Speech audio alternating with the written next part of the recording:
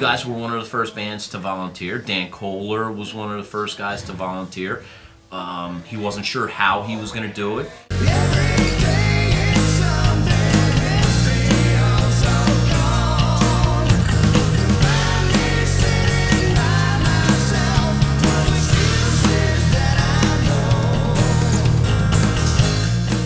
I think we're really lucky to be there when we were there, because the scene is so different now.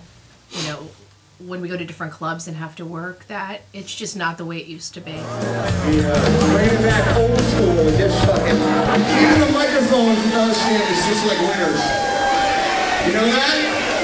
I wonder if it's one of the throwbacks, eh? I didn't even know that many people were going to come out to begin with, and all the people, some of the people I threw out in the 80s, early 80s, that came up to see me. You remember me? You threw me out. Every time I come in, you threw me out. Well, I threw you out because you were drunk, you know what I mean?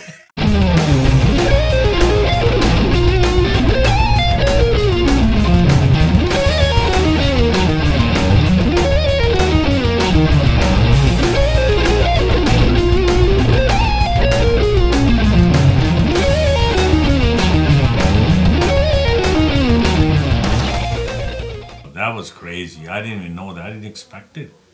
Wow. I didn't know if we were going to have 50 people or 500.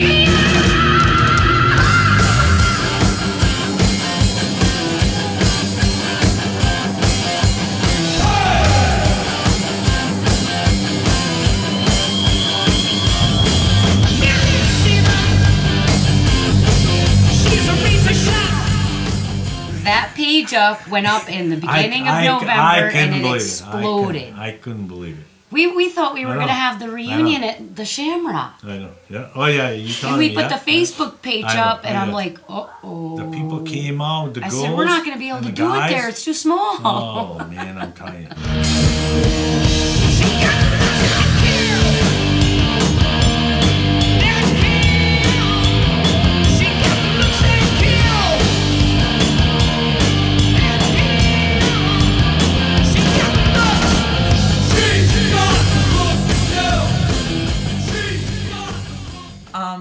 Did anybody anticipate what we saw that night? No. Oh, fuck! Anything! Anything! Just to fucking come on!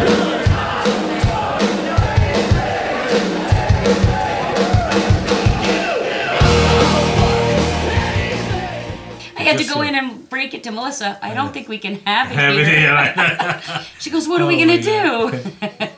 Oh my God. We had almost 700 people in that room at one point. Wow.